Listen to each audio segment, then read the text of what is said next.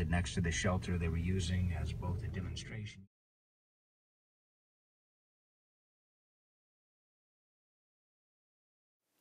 Hey BookTube. So it's the 8th of September now. Last night I watched another apocalyptic movie. I chose After Earth, starring Will Smith and his son Jaden Smith, also playing a father and son in the movie. I'd never seen this before. This takes place 1,000 years after some cataclysmic event forced humanity to leave Earth. And they sought out another planet where they ended up finding that they weren't the only ones there. There was some other kind of alien race that could sense fear, and that's how they could find the humans on the planet and attack them. And one day, this particular fellow here ends up being attacked by one, and he's suddenly able to just let go of his fear, and suddenly this creature can't find him. So they train the rangers now to try and get rid of their fear, and his son is trying to become a ranger as well, but having difficulty of letting go of fear. Anyway, he brings him on a mission, and something happens, their ship crashes, and it lands on Earth. Now, it's been 1,000 years, the planet has kind of re-evolved, you might say, so have the creatures on it, and they become much more dangerous. And they have to separate because the father ends up injured in the accident, the crash, and the son has to make this perilous journey across the planet to reach a beacon to signal for help. And it's just sort of a coming-of-age story for this young boy and the dangers he faces on this planet, and other relationship too, a strained relationship with the father having been away for so long. But it was overall a really good movie. I mean, now, you know, action-wise and stuff, and watching what this kid goes through and things, but I enjoyed it a lot. So, another apocalyptic movie under my belt. I did just finish The Enemy today at work. It was the first in a 6-book series. It's pretty much for teens. It's a zombie type story, but it's weird because they don't really feel like zombies. There's some sort of plague that has infected grown-ups. Whether it was already in everybody's system, and when they reach a certain age, they turn and they kind of go mad and erupt in weird boils and stuff on their skin, and they go attacking other humans to eat them. And so the kids now have found themselves kind of in different pockets all over the place, you know, struggling to survive and battling the humans, the grown-ups. And we're following a certain group at the beginning in a Waitrose, which is apparently a UK grocery store. That's where they've kind of held up, but they're running out of food and supplies and are having to, you know, make runs out in the surrounding areas, which is kind of dangerous. And, you know, they have the different people in the group. You know, you've got your leader, your fighter, and your second in command, and eventually a young boy named Jester shows up. That's outside the gate saying, "There's a better place. Come with us. Come with me. There's a place at Buckingham Palace. There's a bunch of us there. We're gated. We're safe. We're growing our own food. All this stuff. It's a much better place." And they decide to take the chance and go there. And so you're following them on that kind of perilous journey. But the whole thing with the disease and how it where it came from, we don't know, at least within this volume. Whether we'll find out later on, we don't know yet. But because, you know, we're hearing it from the kids' point of view. The kids would always be told by grown-ups what happened, and there's no grown-ups there to tell them what happened or to figure it out.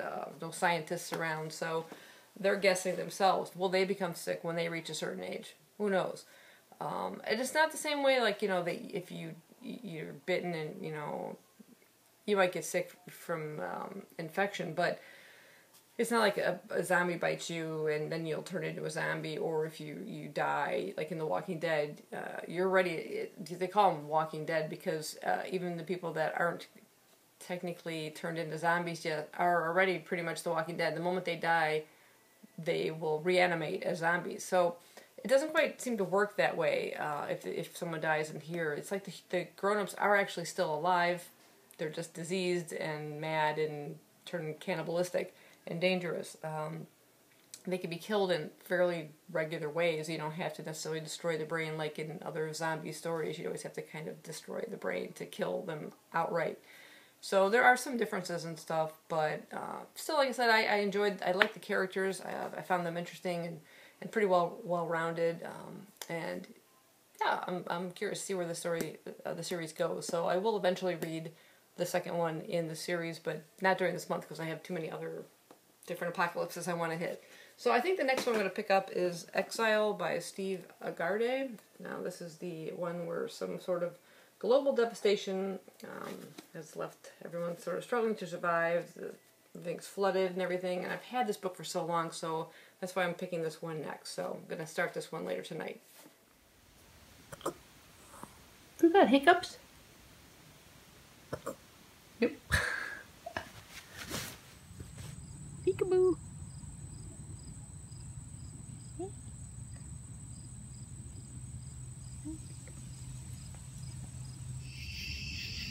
It's like a frog infestation.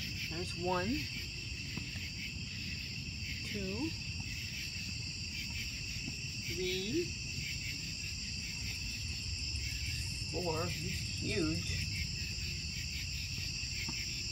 5, and 6.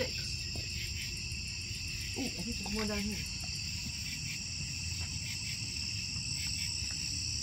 There's the 7th frog. Good Lord, I think it's the apocalypse. It's the end of days. Whoa, come back, froggy. Where you go, frog? Oh my God, this is crazy.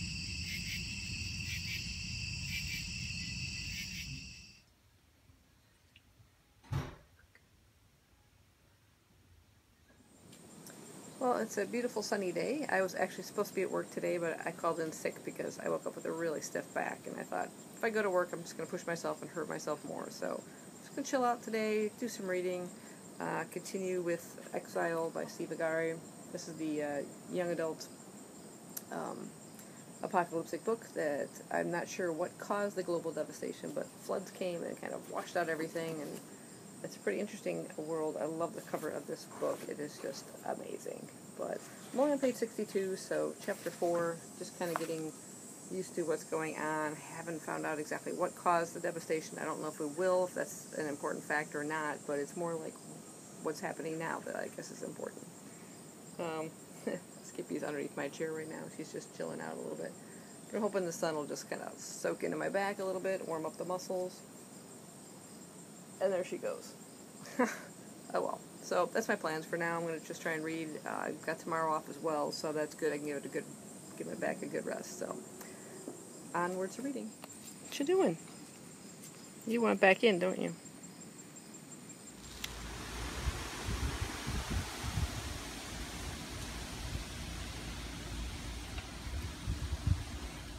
So I got today's paper, the Chicago Tribune, and in the arts and entertainment section, they've announced what the new chosen book will be for One Book, One Chicago.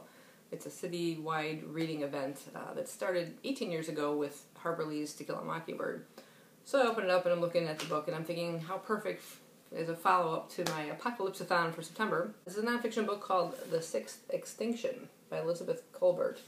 It came out in 2014, described as a tour de force about mass species die-offs and the overwhelming evidence that we are currently living through such a period of steep, probably irreversible decline. The city's going to have all sorts of events with speakers running from October through February, including Dan Egan talking about his book The Death and Life of the Great Lakes, David Wallace Wells' The Uninhabitable Earth. Within her book, it says she visits the last stand for frogs in South America. That's because all the frogs are in my driveway last night. And the caves in Vermont that are littered with the bodies of bats and succumbing to a mysterious disease. And this all centers around Trump as well. I love this. She could write an addendum to her book and continue, as she said, for 100 more chapters. Said last week, Trump administration announced an end to energy-saving light bulb initiatives. Why? And just before that, he dismantled the Endangered Species Act. Why? It's like he seems to have to undo everything that's good. Anything that someone else created that wasn't his, creation, it's bad. Let's get rid of it. I don't believe it. Chinese invented climate change. Whatever. But anyway, I just thought that was a weird coincidence.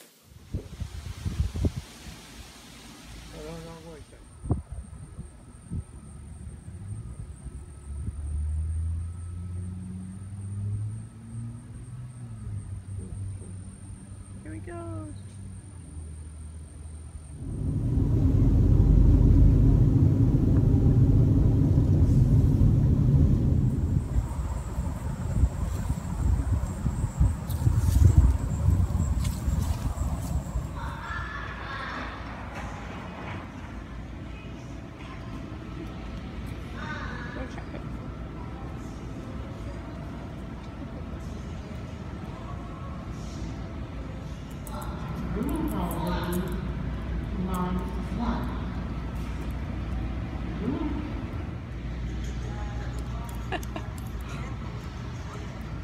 think? What? Let me see that hat. Let me see the hat, man. Look at that. What do you think?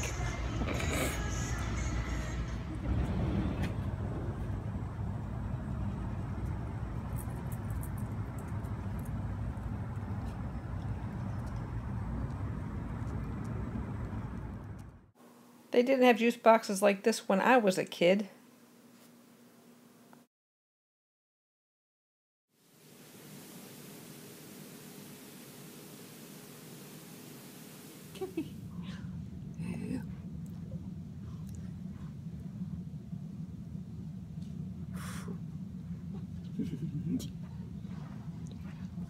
Okay, you're actually a little.